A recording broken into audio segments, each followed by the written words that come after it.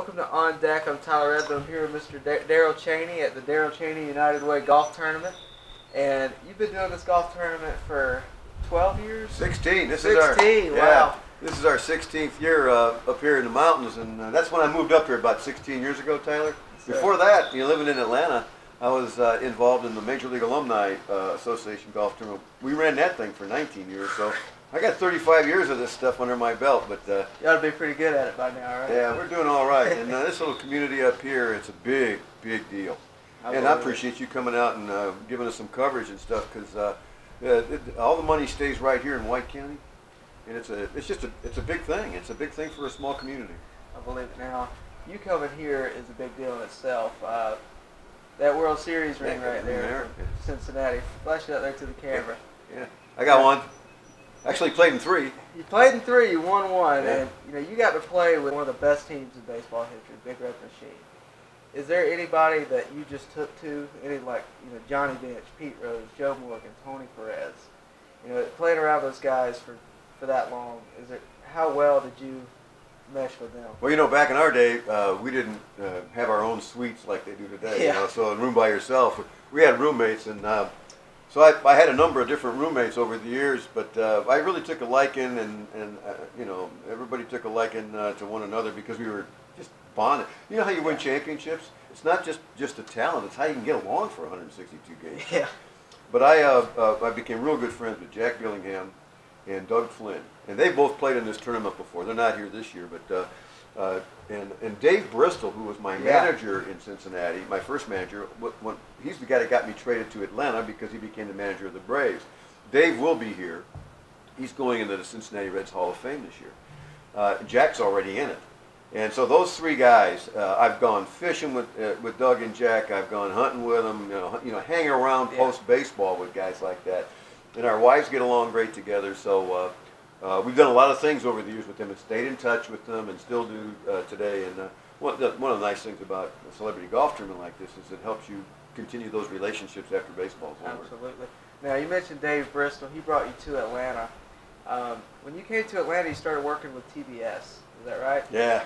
Started working with Pete Van Wieren and Skip Carey and Ernie Johnson Sr. What was that like? Well, it was great. When I was in Cincinnati, I had the desire to stay in the game the rest of my life, and one of the ways I thought about, well, maybe I can stay in the game by being a broadcaster. So at the time I mentioned that, Al Michaels was the Reds' radio voice. Yeah. And Al said to me, "What are you going to do when you get done playing?" This is my rookie year, and I said, "Well, I just got here. I haven't about quitting yet." And he said, "Well, you've got one of these resonant voices. You ought to consider a broadcasting career when your playing days are over." So he helped me enroll in the Columbia School of Broadcasting, and they had a school down there in Cincinnati. And they had one here in Atlanta. So when I got traded to Atlanta, I continued that, and I got what they called back then a third-class operator's license. Yeah. Okay, and when Ted Turner bought the team 5 days after I got traded here, the first social event we went to, I said, "Hey Ted, when I'm done playing for you, I'll be a broadcaster for you." So you got me for a long time. And sure enough, after I got released as a player, they hired me as a broadcaster, and I signed a 2-year contract. And I love working with those guys. I was the first of the 4th guy in the broadcast booth for WTBS. That's cool. Pete Van Wieren, Ernie Johnson, Skip Carey, and me. Now it's Don Sutton and all those guys, but Don Sutton doesn't do TV anymore. So anyway, it was a fun 2 years. The Braves won the pennant in '82, lost to the Cardinals in the playoffs, and so it was fun doing that. I did live post-game TV interviews for both years, and that's hard to get somebody to come and do an interview with you. Right after the game was over is when we did them, and sometimes you only had 2 minutes, sometimes you had to do 20 minutes. So that was a pretty good experience. But anyway, I got fired. I got fired, and then I had to go to work and make a living. Well, let's talk about that. Your life after baseball.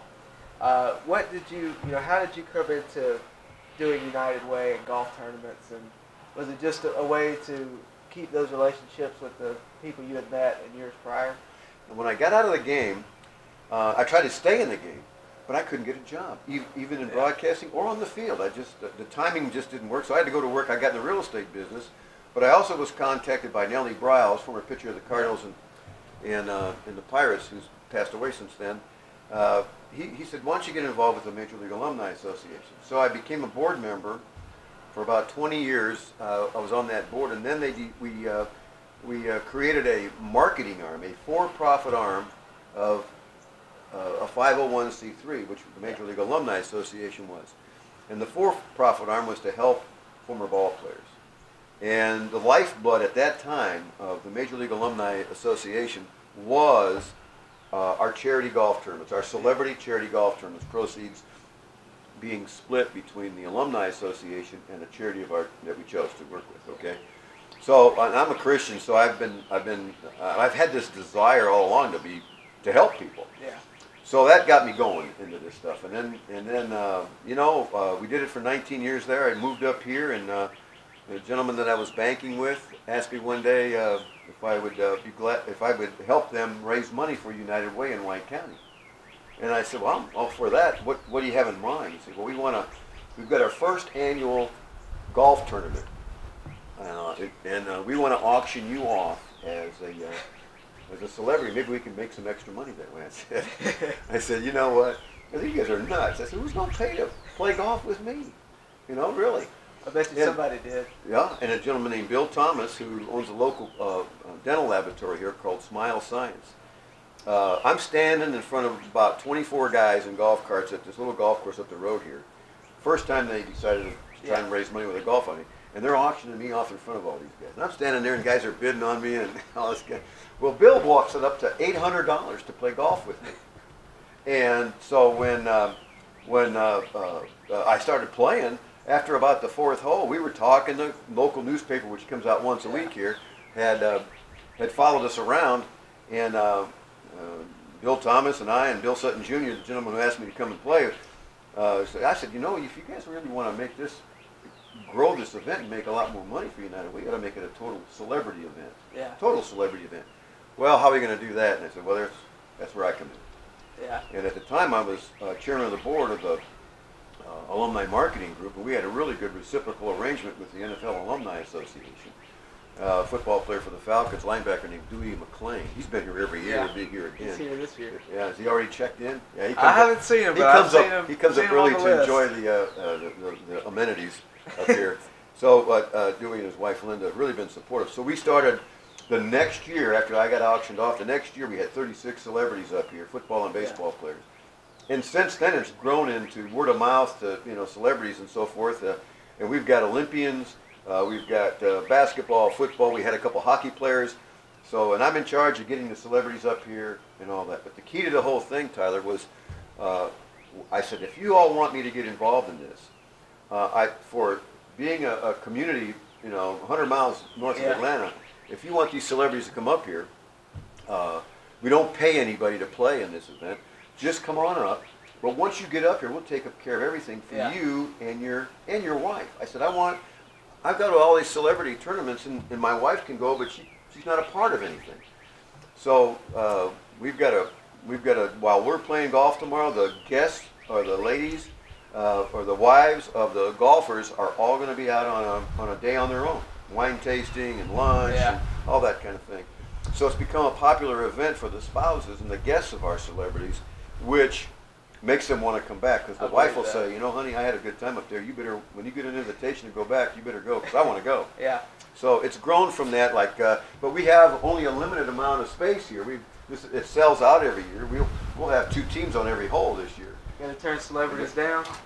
We've got a waiting list. We surely do. I believe that. We have a waiting list, and I called one guy the other day because we had a celebrity cancel. You got to have a little bit of a waiting list, but when the invitations go out in January, I asked them to let me know as soon as possible. They can get on their calendar, because it's going to be a first come, first served thing. And that's how we do it. So we have a waiting list, and we'll have anywhere I think 40 guys are going to be here this year, and it'll be good.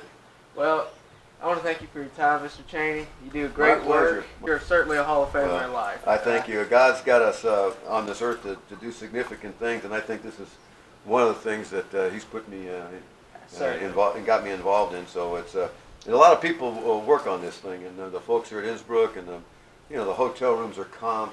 For 16 years, we've had 40 hotel rooms given to these guys, and some of them stay 2-3 nights. It's a lot of in kind, all the food, Big Daddy's Restaurant, and our title sponsor is gunbroker.com. So if you ever want to buy or sell a gun on the internet, that's the place to go. This guy, Steve Irvin, runs it, and it's got to plug my sponsors.